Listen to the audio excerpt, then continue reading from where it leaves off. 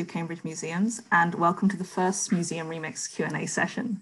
If you'd like to find out more about the Museum Remix project, please head over to the UCM website. There'll be a link on the channel and check out the full details there. We're still in the midst of our first challenge, so there is plenty of time to get into the project. I'm speaking today to two of my colleagues from the UCM, Helen Ritchie from the Fitzwilliam Museum and Liz Hyde from the Sedgwick Museum, about objects that they've submitted to the remix. If you've got any questions for them, please pop them into the chat and the UCM wizards will feed them back and I can ask Liz and Helen. I will start with the basics, and I suppose because of the order you've got on my screen, Liz first and then Helen. Who are you and what do you do for the museums? I'm Liz Hyde. I'm the director of the Sedgwick Museum, which, if you don't know the Sedgwick Museum, it's the University Museum of Geology, Earth Sciences. So normally what I do is run a museum, but obviously here we are, at home, trying to run it remotely. And I'm Helen Ritchie, and I'm a curator in the Department of Applied Arts at the Fitzwilliam Museum, so applied arts, or maybe some people say decorative arts. And I mostly look after the objects that date from 1800 to the present day, so the kind of the... And why did you want to be involved in Remix? I think it's a fantastic program and project, and I've been involved with it in the past. And I just thought it was a great opportunity to be doing the way we're doing it this year is a bit different. And all the online components are really interesting. So I thought it would be great to enter it again. Yeah, I'd agree with Helen. I think it's a great opportunity. And I think with all our museum collections, I mean, particularly for me in the Sedgwick, where people often think of it as a science collection, I'm really interested in sort of helping people to understand and hearing about that there are, of course, really loads of different ways to look at the collections. And lots of people have really interesting takes on them.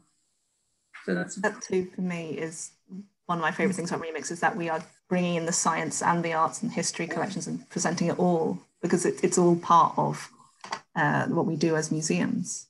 Yeah. The big question, I guess, is why have you chosen the object you've chosen for Museum Remix Unheard? And whoever wants to kick that off, feel free.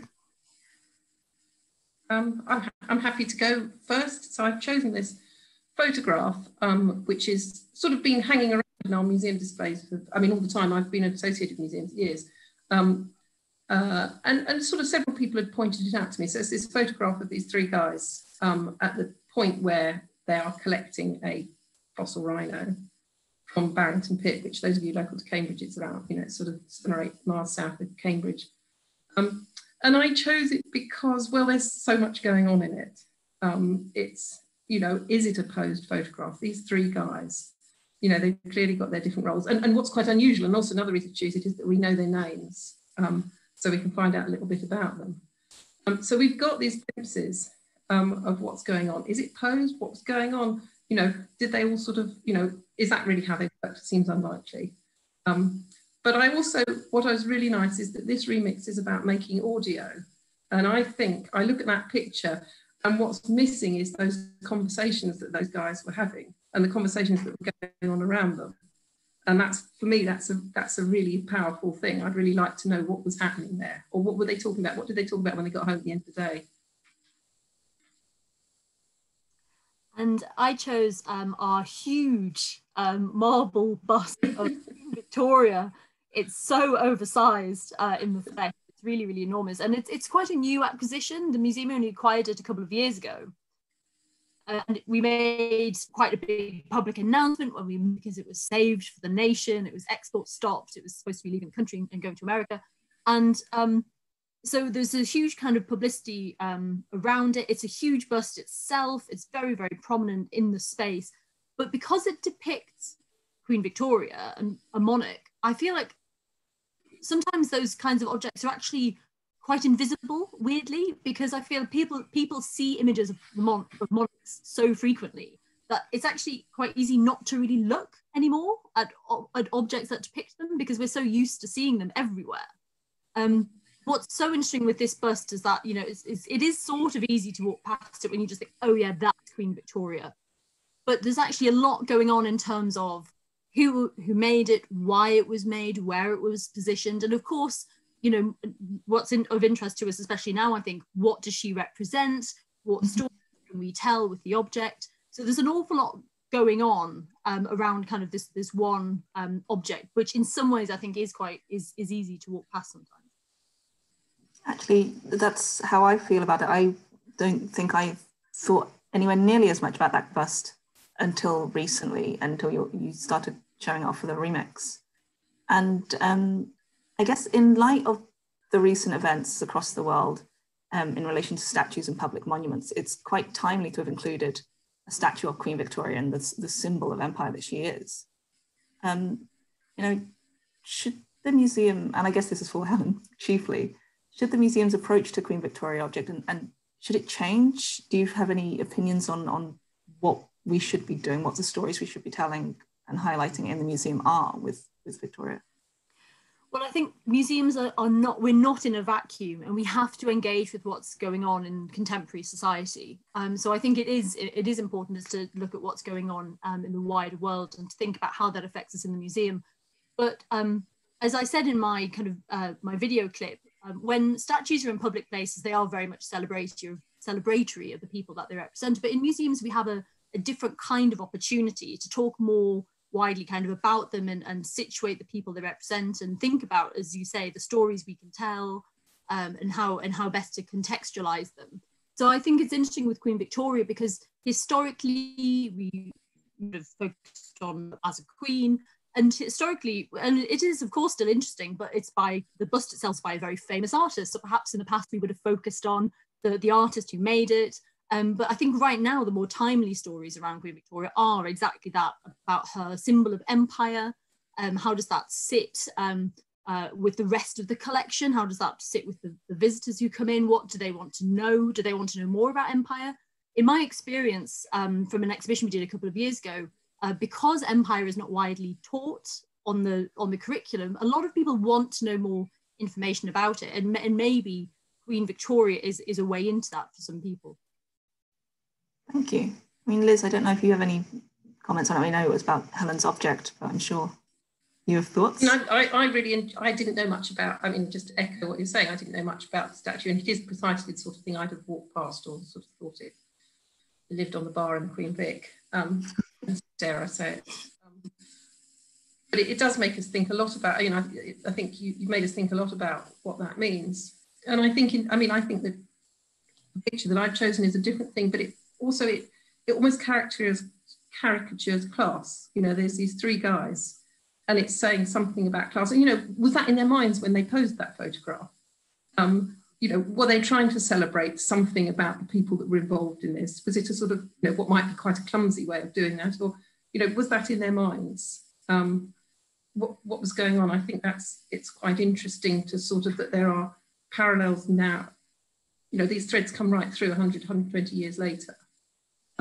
They're still really relevant, and those sort of museum objects, be the photograph or the statue, they echo with us now. I suppose that sort of preempted what I had as another question. No, that's a good thing. But I mean, I don't know if it will sort of make you answer or say anything else. But I've got, even though the objects are so different, because they come from the same sort of time period, do you think there are any sort of common themes or threads that you could pick up on between them? I know that's an odd sort of big question, but. Well, it struck me that what's interesting maybe is about the idea, which Liz just mentioned, about them being posed. Mm-hmm. The photograph is very much, as you say in your video, is a posed photograph. This is not a kind of action shot. You know, it's been carefully constructed. And again, the image of Queen Victoria is, although it's quite emotive, but it is also posed, and it's based on very carefully staged photographs of Queen Victoria that were taken for her Golden Jubilee. So there's an element of very careful construction, what you want people to see, I think, going on in both objects. Yeah, and I would say that in my photograph, it's what did they want people to see? I mean, I sort of look rather wryly at the man from the museum, is the guy that's sort of standing over the fossil, sort of very proprietorially saying that, like, we're having that in our museum, thank you very much. Whereas the sort of clearly the workman, Arthur Hardman, is just sort of, you know, he's just like, oh, come on, just get on with it, you know. Sort of, I think it's you know, in a way, is that taking that photograph, it's claiming it for the museum, and sort of, you know, recording that moment where it becomes something from a, you know, a bit of bone in the ground, becoming a museum object. You know, at the point now that we can take it, we can put a label on it, we can document it and put it on display, and it's ours.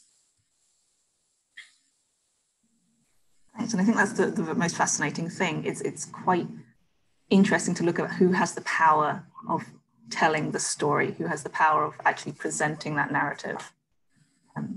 These objects really pick up in really beautiful ways. I mean, for me, it's what's very interesting is in that photograph, we know, sorry, there's a bit of a delay there.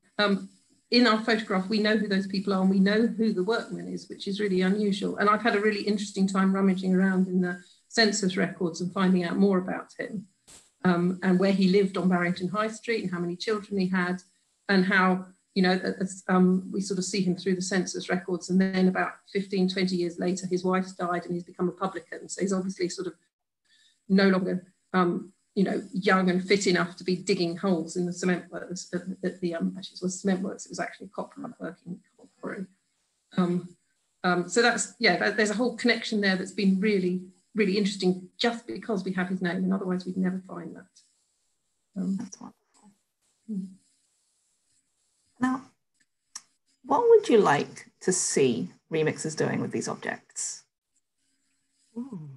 You know, it doesn't have to be about this task, of course. You know, this is a project that's going to go on for a while. We're going to set other challenges, other tasks, and what we'd like is for every object that we create videos for to be used across all of them. So sky's the limit, really.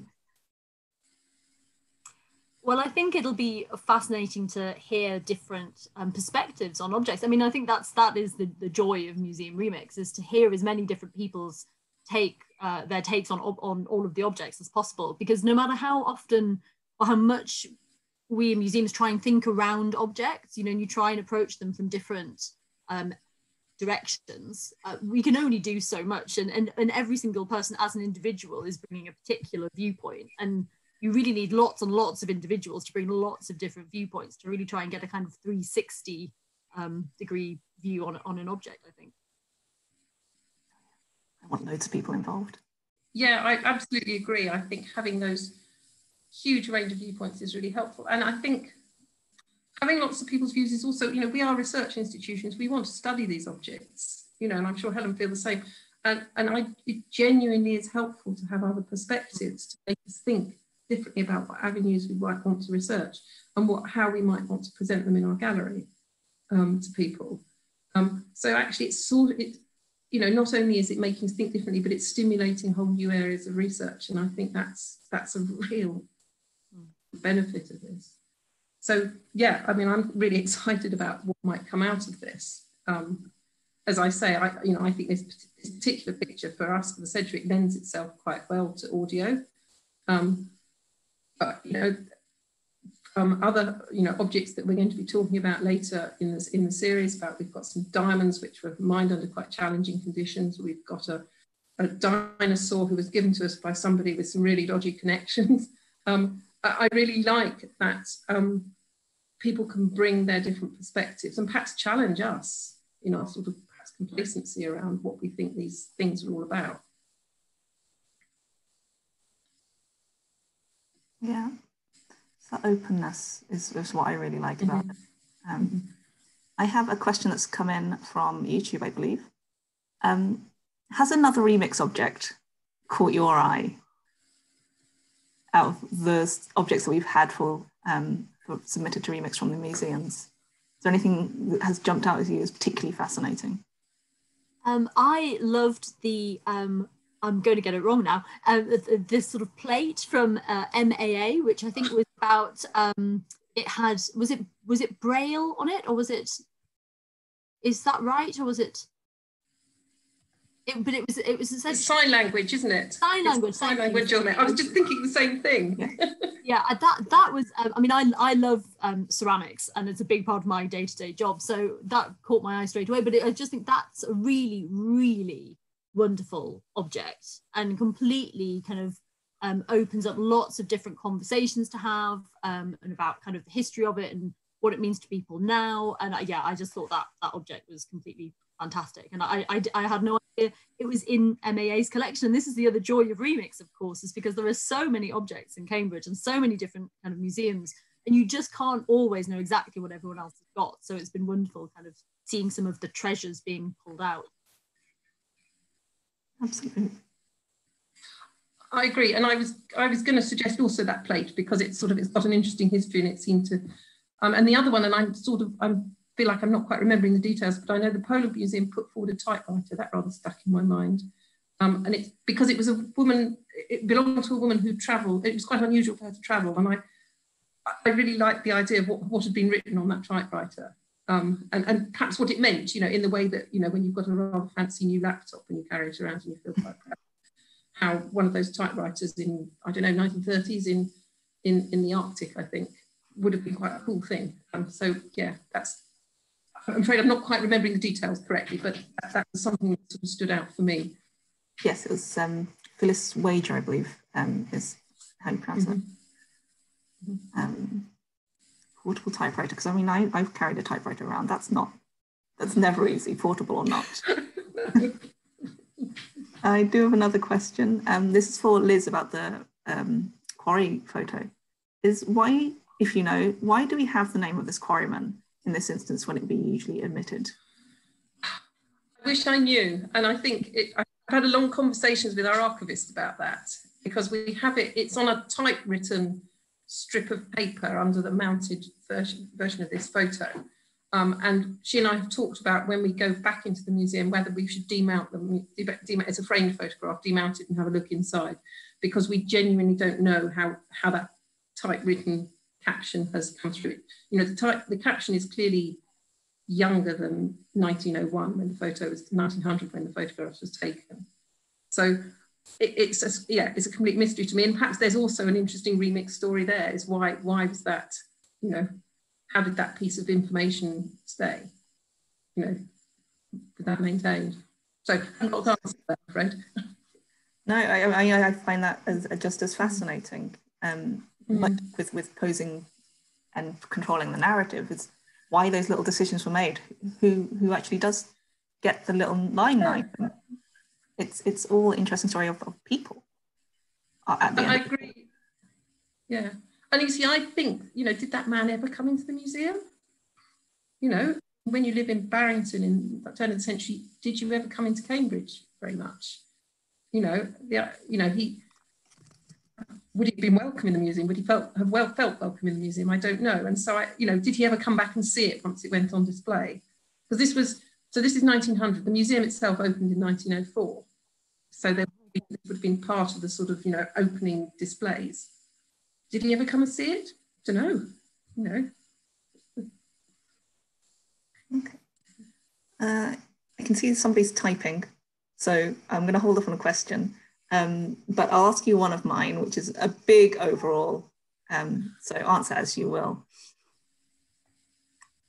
Obviously, museum storytelling is fascinating to all of us. Is there anything outside of Remix just that you'd like to see museums do in terms of telling their stories? Any sort of new way in to our collections? So in terms of maybe, I don't know, a new way of bringing in audiences or presenting digital information or anything like that? Gosh, lockdown has made us think all about that a lot, hasn't it? And if you'd asked me that 6 months ago, I'd have said something different, because, in a way, lockdown has made us think really a lot about how we, what it is we can do to bring objects to people and to bring their stories alive when we haven't got a museum to invite them into. And I suppose it makes me think much more about, when we interpret things digitally, it's not just about saying to people, here's some information about this object, but really you should come and see it. It's actually like, well, what can we share with you now? And what can you share with us about that? What you know about it or what you feel about it. And how can we capture that digitally, but also then actually when you come back in the museum, how can we, you know, that rhino skull sitting in the gallery with nothing, you know, nothing to say that there's a whole remix going on about it at the moment. Yeah. You know, so what can we do to sort of say, actually, lots of people have been thinking about this in a really different way. So yeah, I don't know. We're thinking a lot about what digital means right now, aren't we? Yes, for those who don't know, I work in the digital team. So it's obviously something that's very much on my mind is how we can create an equity of experience from within physical spaces to an online, increasingly virtual world. Helen, sorry, did you? No, I was just going to say exactly the same, but I think it's interesting thinking about how we capture all of this amazing information, all of these amazing takes on these objects, because as when you work in, all of the objects are on a big database, and the database, you can put in the information you want to about the object, and historically, you know, we've put in sort of facts or what we think are facts, but of course that some of that is actually interpretation, and you might a or kind of, you know, like a label about the object into the database. But I think more and more when we're getting all of these amazing different approaches and interpretations, it's kind of how do you record all of that information, kind of for kind of posterity and to have it, but also then, as you say, how do we present it both digitally and in the physical space without having kind of 17 labels around an object, which is kind of too much for people to take in. How do we, as Liz says, when people walk into the museum, how do they know that this object has been remixed? How are we going to tell people that? Where's the information going to go? I did a workshop recently, and someone was saying about kind of, it'd be interesting to kind of catalogue objects as if it was kind of for a zine or kind of for a particular thematic approach, and how that you know, you need to kind of retain the original kind of the factual information about the object somewhere, but then the interpretation could be kind of shifted around more than it is currently, maybe. Sorry, I muted there for a yelling cat reason, but those were absolutely fascinating answers. Thank you so much. We've had a couple more. To add to that, I just add, I think in the Sedgwick, we're thinking a lot about how the stories that we tell aren't just the same old stories of the dead white men. And you know, we're very lucky, we've got a community cabinet that my colleague Rob Theodore runs, which we display objects that are not from our collections, that they are from people, the members of the public's collections. And that's a way in which we're trying to get those voices in. And I suppose for me, Remix is about thinking about, well, how can we sort of extend that into the gallery? How can we sort of share in our, you know, in our displays? This is what we think about it, but actually this is what you think about it. Mm-hmm. I've got a good question from Twitter now. This is for you, Helen. Did Queen Victoria have approval of her images, and would she have liked this one? No, she'd have hated this one. Didn't see this one. I think I mentioned in the video clip, but she didn't sit for Gilbert, because I think people think because he's quite a well-known artist, she must have kind of been sitting for him, but she didn't know anything about this object being made. So she, it was done from, it's interesting because it was partly done from these photographs that were commissioned for her Golden Jubilee. But those photographs themselves are often very, very touched up. It's a very early form of kind of altering photographs. So she actually looks kind of quite smooth and kind of younger in the photographs themselves. So it's interesting that Gilbert has sort of slightly taken it on himself to make her look more realistic than she actually did in the photographs. But I don't think she'd have been very pleased about Gilbert's image, because I'm sure she probably did have a say over the official Golden Jubilee photographs, but not over kind of all of the other imagery of her. And she appears, of course, in a lot in things like Punch, you know, in cartoons. So I mean, her image was used quite widely in different ways and ridiculed quite a lot. But I don't think she'd have been very pleased with this particular.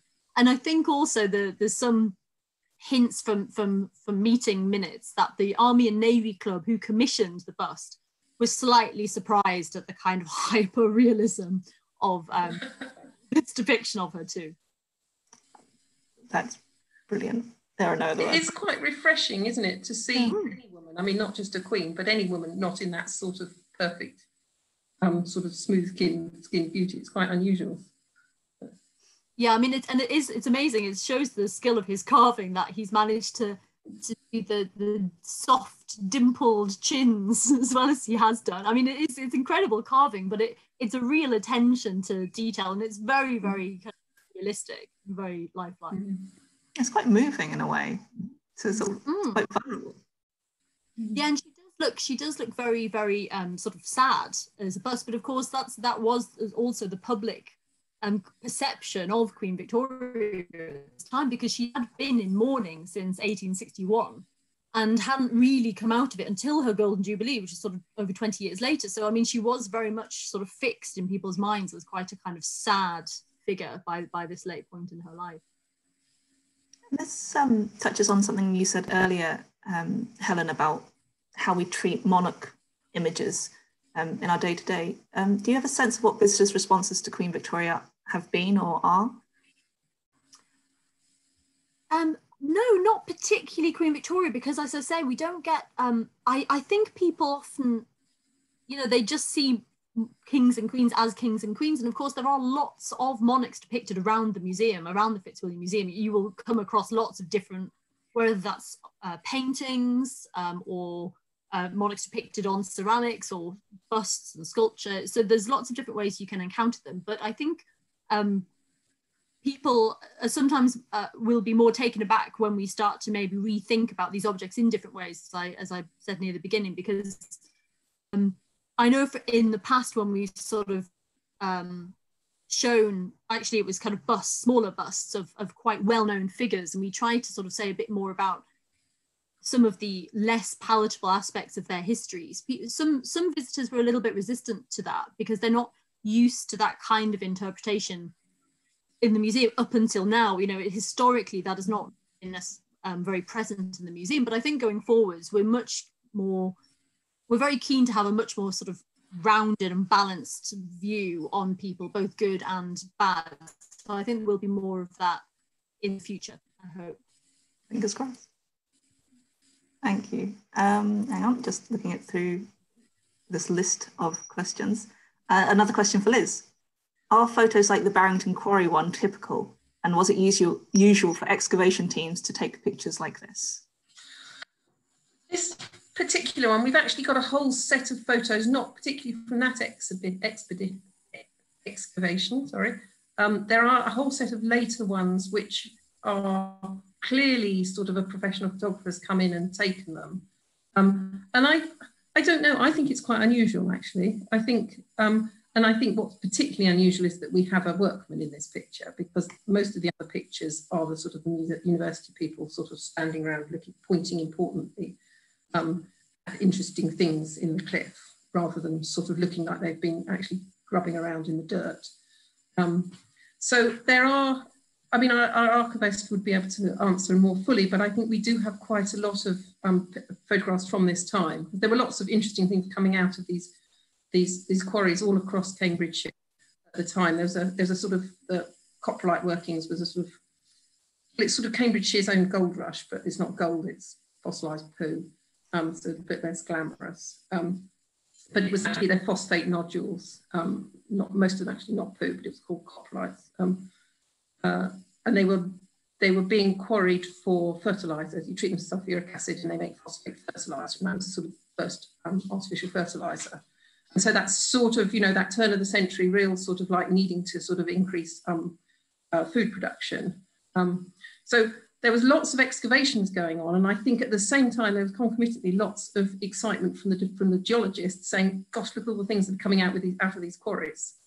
And as I say, this is around the time that they were building Sedgwick Museum, so presumably Thomas McKenny Hughes, who was the board warden, the museum's professor at the time, was sort of having a little look out for sort of, oh yes, there's some nice goodies to put in our museum here. And indeed, if you know the Sedgwick, we've got a composite hippo skeleton. And it's composite because it's put together from the bones of lots of different individuals from this same locality that have been collected over sort of 10 years. So there was quite a lot of interest and excitement around that. So I think the photography of that site was quite, was quite common. Others less so. And you know, ones that include working class people, almost none. I wonder if you could just, to add to that, just people might not know about museums and photographic archives so much, obviously, in terms of what people think of museums. I wonder if you could just tell us a little bit about the Sedgwick and the photo archives and so on. So we're very lucky in Sedgwick is that we have a professional archivist, Sandra Freshney, who looks after our vast archive of material. And because geology is a sort of a field science and a recording science, we have records of field trips, you know, back, I mean, at least into the 30s. And we have Adam Sedgwick, who was Victorian, who the museum is named after. We have field notebooks from the 1840s, 1850s, field records. So we have these huge amounts of records, but what we also have is the more informal records too, which are just this amazing, fascinating sort of resource. I mean, if any of you are on Twitter, to follow Sedge Archivist, Sandra, she's got a fantastic sort of steady stream of amazing pictures that she produces. You know, she digs out from the archive. So some of them are formal field photographs, people recording what they were seeing as part of their sort of research. But then there are pictures of people having a laugh on field trips. And there's some fantastic ones back to the sort of 1890s and earlier of students, including some really cool pioneering women in their long dresses and their straw hat with their geological hammers, doing their field stuff, you know, out in the hills in the Lake District in Wales, learning about geology and discovering it. So those photographic records are incredibly important, and we're only just beginning to sort of really see the potential of them. I mean, I think Sandra quite rightly feels she's got her, you know, her work is huge. But, you know, almost everything she finds is fascinating to me. And I think it's a way of filling out some of the stories and looking again. You know, we've recently found what we think is the first record of a black man on a field trip in 1901. And we're really interested to try and find out who he is, because, you know, that's a sort of very rare at that time, and it'd be really, we'd like to be able to tell that story too. As I say, there's lots of these fascinating pictures of these early women geologists. Not just some of them were some of the wives and the professors, but some of them were independent women who studied on their own and became quite important figures. And you know, and there was quite a lot of, I think, camaraderie on these field trips. So yeah, there's a huge resource to be mined, and we're always keen to hear from people who are interested in studying them and having a nose around and being able to tell us more about it. It's terrifically exciting. Yeah. And your comment about the women actually segues really nicely into another question from Twitter that we've got for Helen about Queen Victoria. Do we know whether any women would have been allowed into the space where Queen Victoria's bust was displayed, or was it a men-only space? There is something interesting in the power dynamic there. A very good question. So the for the Army and Navy Club, which is a private members club in central London for members of the armed forces, at this point the Army, really, and the Navy. And the club was established in 1837. And obviously this bust is kind of delivered to them in 1889. Now, I think at that time it was definitely a male-only club in terms of membership.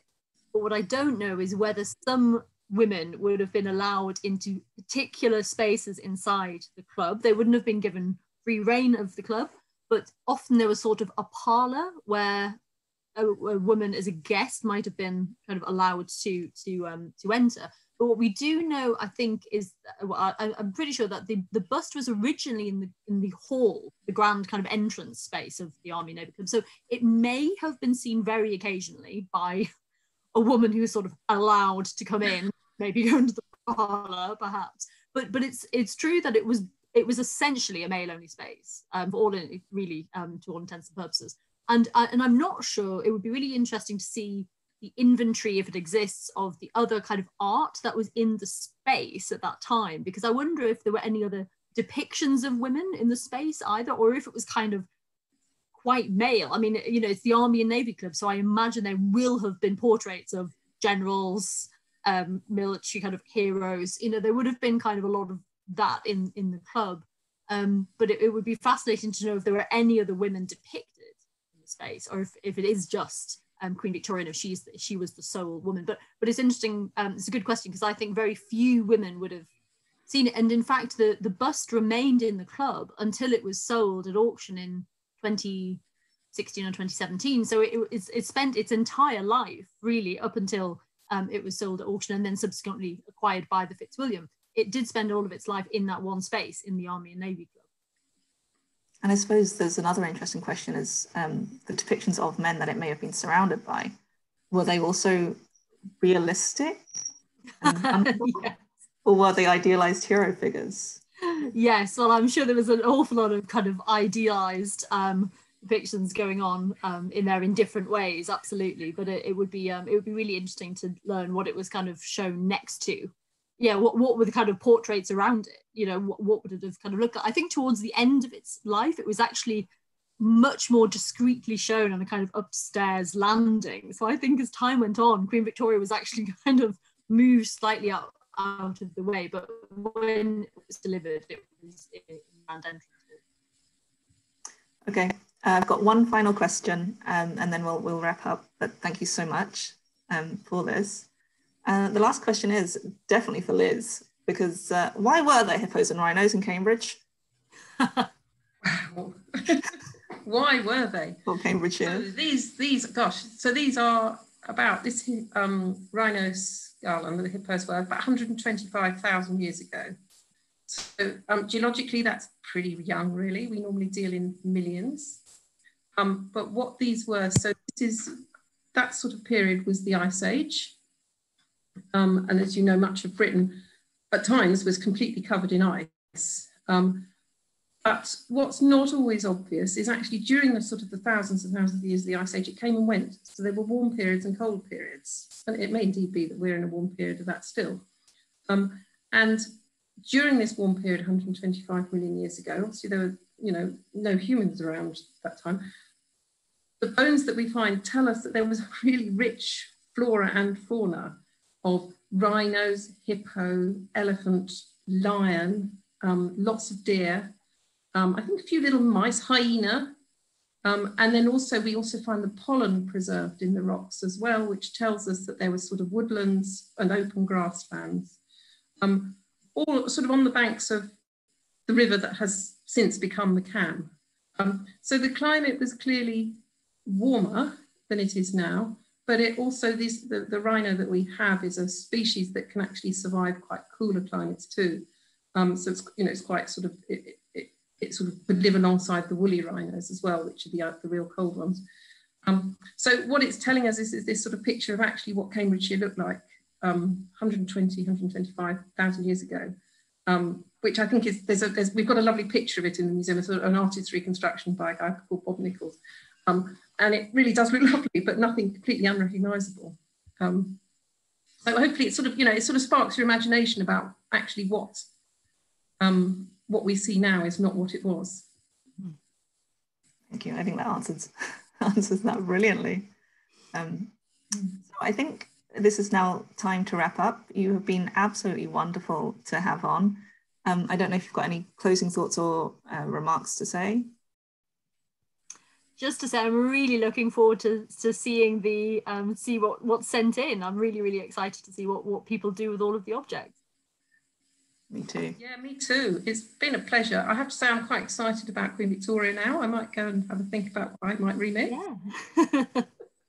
And it has been a pleasure, and we are really looking forward and excited to seeing what people think. And gosh, I'm always happy to answer more questions if people have got particular things that they'd like to know, or sort of ideas they'd like to try out.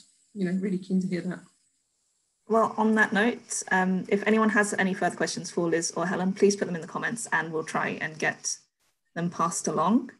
If you'd like to get involved with Remix, please go to the website, check it out. The first challenge ends at midnight, 14th of July, but there are going to be more challenges coming over the next few weeks and months. So there is still tons of time to get involved. Thank you so much, guys. This has been so much fun. Thanks, George. Thank you. So take care and goodbye. Bye-bye. Bye. Thanks to everyone for watching. Yes, very much so.